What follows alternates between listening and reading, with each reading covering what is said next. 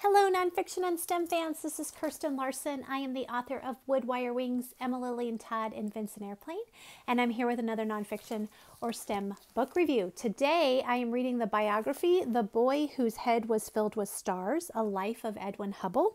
This is written by Isabelle Marinov. It's illustrated by Deborah Marcero. And I have to tell you, I have a real personal connection with this book because up until even last fall, I was working on my own biography of Edwin Hubble, not realizing that this one was coming out. And I was having a real hard time trying to figure out the best way to capture Edwin Hubble's story and the story of the evolution of our picture of the universe. And I'm so glad that my book morphed into something else because this book truly nailed it. I just want to tell you a few highlights of this book. So Edwin Hubble, if you don't know, he basically discovered that the Milky Way galaxy is not the only thing in the entire universe, that the universe is a collection of galaxies, and that our universe is expanding and moving away from each other. And that kind of set the stage for the Big Bang Theory. So I love a few different things about this book. First, Isabelle Marinov zeroes in on Edwin Hubble's childhood when he first became fascinated with the stars. He got a telescope for one of his birthdays.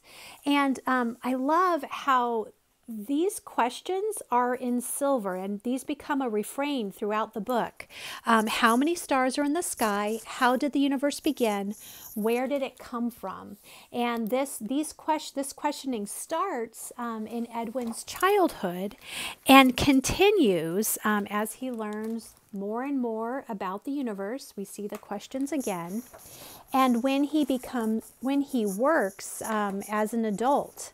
And his discoveries are very complicated, and I was finding them extremely difficult to explain. He made his discoveries at the Mount Wilson Observatory, which overlooks Hollywood in Los Angeles. It's not far from my house, and a lot of his letters are kept at one of my favorite places, the Huntington Gardens, which is a total side note. I don't even know why I'm saying that, except that I think the story is so cool.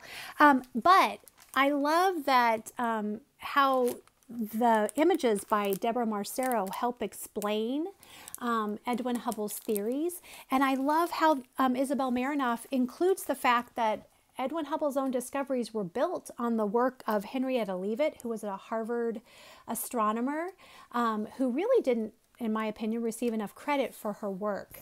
But I just want to show you one magical spread.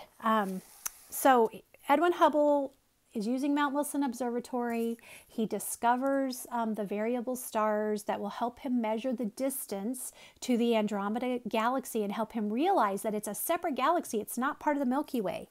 The Andromeda Nebula was in fact a separate galaxy filled with billions of stars, and Edwin had found the proof. Okay, this is the pivotal spread, but look at this. It's a gatefold spread. So you unfold it and peek inside to see the vastness of the universe. All of a sudden, the universe had become a far bigger place, with the Milky Way no more than a small dot in an unimaginably vast universe.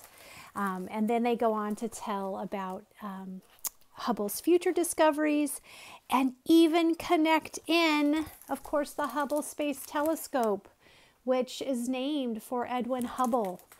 In 1990, the Hubble Space Telescope, named after Edwin, was launched into orbit. Over the years, its breathtaking images of the more distant regions of the universe have helped scientists in their search for answers to the kinds of questions that puzzled Edwin Hubble, right? So again, we have those questions on the very last spread. And again, they're in this glittering silver print.